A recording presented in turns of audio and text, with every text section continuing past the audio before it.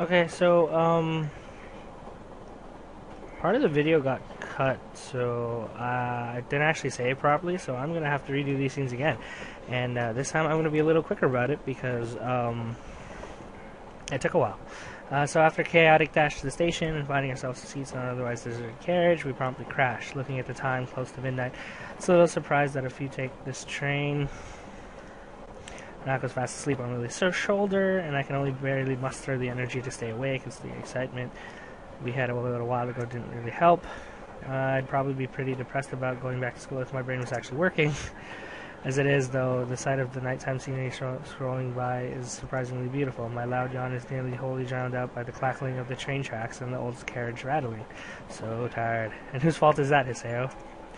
She really does toe the line between insulting and amusing sometimes, though I manage to wring out a weary smile. I look back at the window at a reflection visible on the clear pane.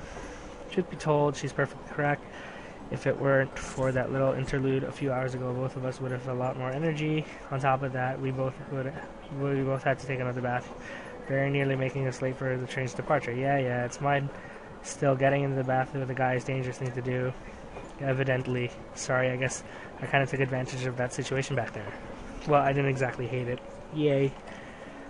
She trails off. I look back at her eyes narrow, and I see slightly reddened cheeks and a small grin. In her mind, obviously elsewhere, I say it. I knew the possibility of it happening was there. Of course you did. I knew it. You're just as dirty-minded as I am. She quickly coughs into her free hand and making her disapproval crystal clear. That's a rather crude way of putting it, obviously. And you would suggest I merely had a healthy adolescent sex drive. Yes. So in other words, dirty-minded. Almost seeming to sense the moment, Hanako mumbles quietly as she furrows her brow in Lily's lap. Lily's look of disapproval melts away as she gently smiles and strokes her hand on Hanako's long, dark hair. All I can do is watch and smile.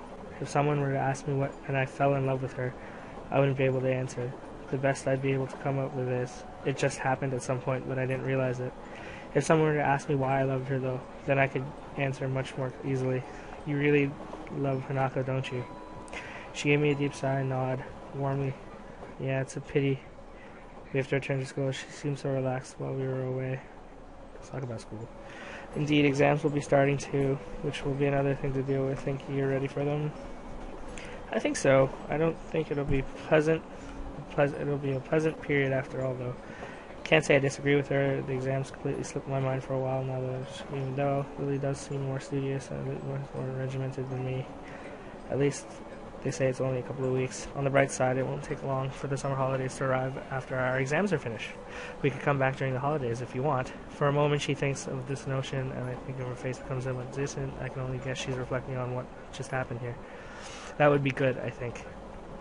I nod approvingly at her smile at her. Summer together with Lily, the idea seems like the perfect way to spend our holiday. As the excitement of our trip to Hokkaido, it seems strange to be right back in the usual daily routine so soon. Indeed, it feels like a normal day, the same as any other. Well, that's what I think anyway. To tell you the truth, the atmosphere of the entire class, no, the entire school has changed. Obviously, it's exam time. While an undercurrent of subdued trepidation had previously pervaded the class, now that the exams are in sight, it's boiled over into frantic studying, rarely seen otherwise. One day until exams start, it's terrific.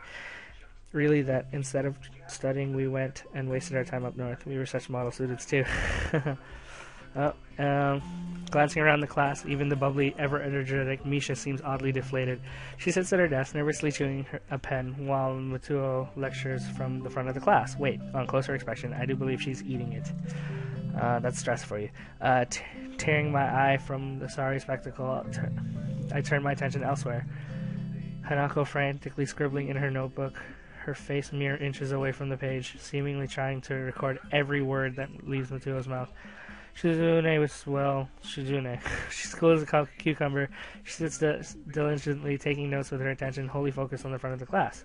Truth be told, it's what I should be doing as well, if not for the fact that I feel like I have a pretty good handle on what's being covered already. I wonder how Lily's doing. While she does have a good head on her, she's plenty on her plate. Unlike her class-wrapped duties, taking care of her Hanako, her other social contacts, her extra English studies, this girl really does take on a lot. The lunchtime bell rings and a sigh of relief over the class. Muto being no exception, I get the feeling he much prefers the more laid-back atmosphere of his normal classes to the frantic pace of exam prep, which we're subjected to right now. Hee-chan, help me. I lower my eyelids to half-mast, making a clear intention of doing quite the opposite. Help me, help me, help me. Not going well. Shi-chan's gonna be fine, but I think I might die. Am I gonna die, Hee-chan? Will you let me die from all this work? How maudlin. Given the fact that she's neither the brightest in the class nor the most diligent, it is a great surprise that she's finding it hard to cope with the workload. Sorry, Misha, but I've got my own work to do. I thought you and Shizune would be studying together over the long weekend anyway. Studying is too boring to waste a holiday on, Hee-chan. Shopping together was much more fun, wasn't it, Shi-chan? It's only now that I realize Shizune's been looking over to us, and that Misha's arms have been moving likely all this time. I must be really zoned out to not have noticed. What is it with the girls and shopping anyway? Even Lily and Hanako dragged me out with them a couple of times. But you went anyway. It's rare to see a guy that likes going shopping. Well, my role would probably be best described as pack mule. Yeah, I've been there. I can't say I share your enthusiasm about the experience. Back to the exams. You studied after you got back from the days off, didn't you, Shizune? Of course, Hee-chan. It's only sensible to study in the days before. Erg. Misha makes the sound of vaguely similar to a dying cow as she realizes her folly and unceremoniously flops on her desk, betrayed even by her best friend. Judging from Shizune's quite frustrated look at Misha, she probably told her to study as she did, as most friends do. Don't worry, you can still gain some marks if you start studying now. Maybe. Misha does seem a little overly amused. It seems the bubbly balloon of everlasting cheerfulness has cruelly popped. Ouch. Signing goes unnoticed by the moping and earns a quick poke in the shoulder. It barely takes a moment for Misha to get back into form. Oh, and what did you do over the weekend, Hee-chan? Just took a trip north with Lily and Hanako. It was pretty nice. I see both of them narrowing their eyes at me, their minds surely in the gutter. The fact that they're suspicious and founded makes the situation all the more awkward. We just studied and went sightseeing. There's nothing more to it. After such a fragrant lie, I realized that it may not have been the best step, considering Shizune's connections and her total lack of restraint while it comes to questioning people when she suspects them of telling untruths. I really had no idea of how she was going to take it, but she'll find out eventually anyway. It isn't as if it's really her business whom I date in any case. And yes, Lily and I are going out now. While Misha receives the news with an enthusiastic smile, Shizune gives off a mild surprise, somewhat masked by her cool demeanor. Whoever you date is your business. I hope you two go well together. Misha gives a good look and says this is the most quarter I could possibly receive on the matter. That's all I really wanted, really. After she says this, Shizune begins to sign something else, then stops herself and shakes her head at Misha to prevent her from translating it. Normally I'd think of this strange enough, but the awkwardly casual wave Shizune gives before walking off with Misha adds to my confusion. Shizune's hardly the kind of person to pull a punch or communicate without forethought. I shrug at the shoulders at the duo's odd behavior and look towards Hanako's desk, but see that her chair's empty. She definitely was here before, so I guess she didn't feel like waiting. I'll grab some food alone then. Cafeteria food for the win. Walking down the hallway to the unused room that's become a second home to the three students in particular, I mournfully look down at the plastic-wrapped salad roll and juice box in hand. The cafeteria food is really unappetizing. Maybe I'll consider this my penance for my recent indiscretions. Opening the door, I notice one less quiet figure than I expected. It's strange, despite having known Lily for months, I can't help thinking back to the very first time I opened the door and saw her silently sitting in the sunlight. Just as she did, she slowly opens her eyes, unmoving as they are, and calmly addresses me. Good morning, Haseo. This afternoon, I think. Has Hanako been around? She skittered out of class without me even noticing. She cradled her cheek thoughtfully as I take my seat and my bag taking its place against the closest leg of the table, and my unsatisfying meal neatly set out in front of me. She did appear for a time. She said she had to study for upcoming exams and left for the library. We find ourselves not entirely believing her words. At least her intentions are in the right place. She is sweet, but she needn't go this far to let us have our space. I might talk to her about it sometimes, probably for the best. For a while, we quietly eat our meals, Lily elegantly nibbling on her sandwiches and sipping her tea, as I eat what tastes like a garden sandwich in dry dough.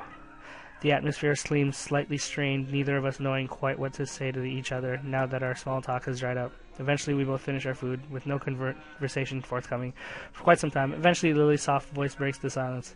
A lot happened back there, didn't it?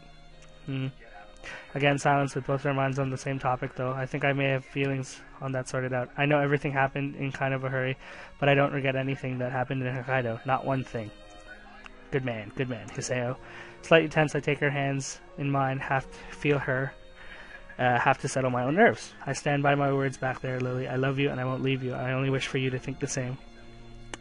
She silently reflects on for a long time, which feels like an eternity. Her reverie comes to an end as she takes one hand up from mine, placing it over them as she leans her body forwards and stands out of her chair. After a moment's hesitation, her face slightly pensive, her lips meet mine for a brief moment. My mind feels as if it briefly stopped at that moment, barely registering Lily sitting back in her chair and smiling back at me, so slightly red in cheeks. Hearing that makes me happy, Hiseo. I would be glad to stay with you. Maybe it would be good to slow things down a bit compared to before. We still have school after all and our exams. She gives a mischievous giggle which proves contagious. That might be a good idea indeed.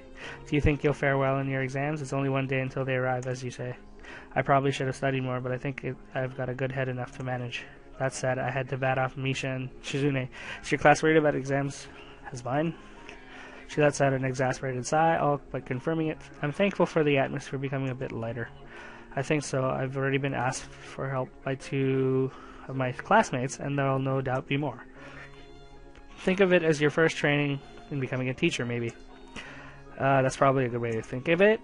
On that note, how are you finding or faring your English studies? I remember it was far from the strongest subject. A few sentences you memorized to speak. Well, hell. Damn, right on the mark. You got me. If you don't mind, would you be able to possibly help me in that regard, please?